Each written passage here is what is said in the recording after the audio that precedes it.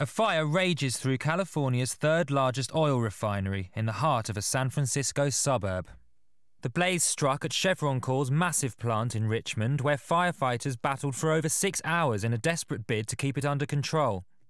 More than 200 people needed hospital treatment as smoke shrouded the densely populated area, blending into the clouds in a sky show that was visible for miles around.